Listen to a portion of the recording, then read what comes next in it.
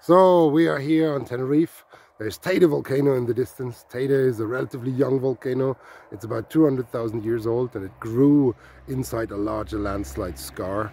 And the last major eruption from Teide's summit was in medieval times. This is what formed the lavas negras that we see here on the upper slopes of Teide, and the pointy bit at the very top, that is also part of the lavas negras event. So prior to the medieval eruption of the lavas negras, there was a larger crater on Teide and it wasn't quite that tall.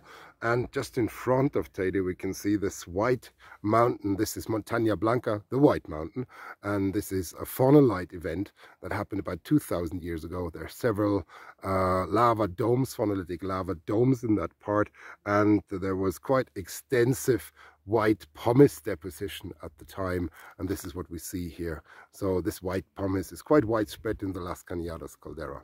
A little bit to the left here we see the initial parts of the northeast rift zone, the long arm of Tenerife that goes towards the northeast, and that is effectively a basaltic system. Hence we get these basaltic sinter cones there, and they're distributed along the rift zone, and they cluster it at quite a high density there.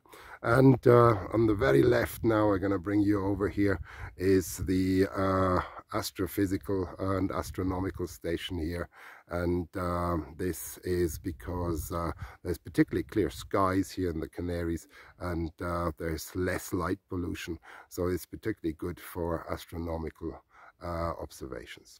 So I'll bring you back to Teide, and here it is in all its magnificence, with Blanca at the base and the lavas negras coming from the top.